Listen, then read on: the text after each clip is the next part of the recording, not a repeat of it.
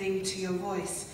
And that's been interesting being here this morning and hearing the different presentations from people here in the UK and from around the world. Now, my story. 2 years ago, I wouldn't be able to be here because I would be a teacher in a classroom in a school. But just over 2 years ago, I had a big emotional meltdown. And when I had that meltdown, I decided I didn't want to go back into the classroom. I was fortunate, we've been hearing today about the NHS and how the NHS works.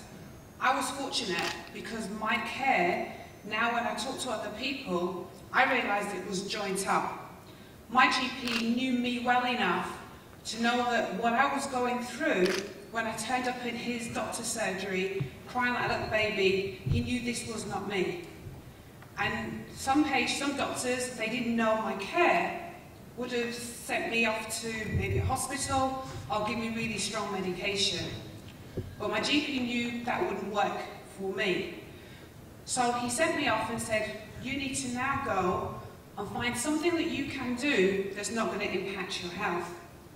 After 25 years in teaching, to go and have to start my career again doing something quite daunting. And part of this journey then made that I had to go out networking. If you work in a job normal, in terms of teaching, networking is something you don't do. So I find myself not far from here in the main Olympian setting, turning up in, I think it was end of November, December, and attended this business event.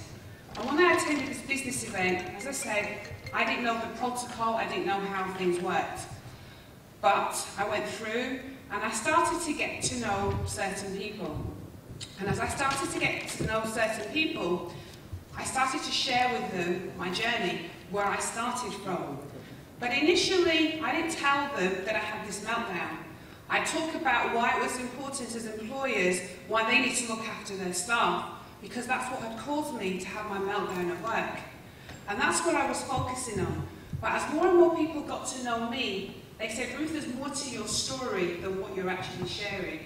So eventually one day I was at a networking event and the person there shared what happened to her. And as she shared, then I realised it's fine for me to open up that I'd had this meltdown, which is why I was out doing the work I'm doing. And as time went on, and as I met more and more people networking, they encouraged me to go and share my story and to go and share what I want to do now.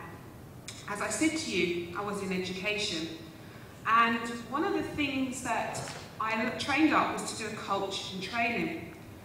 And as I was going out, more and more people were saying, Ruth, what model of coaching are you using? Now, anyone who does coaching, they know about the role model and other models of coaching. But I realised as I was talking with other people, I developed my own coaching strategy. And this coaching strategy is easy to remember. If you think about the word STEPS, S-T-E-P-S. So the first part of the coaching strategy is start. You've got to make a decision that you want to do something different. We've been hearing today about new changes that's happening in the NHS. Why were those changes put in place? Because the old system wasn't fit for purpose. So something new had to take place. Team, we had 3 people here just talking. Maybe before today, they didn't actually know in detail what each other did, but they came together and started to share what they did, and that way now they can join up and work more collaboratively with each other. E, emotions.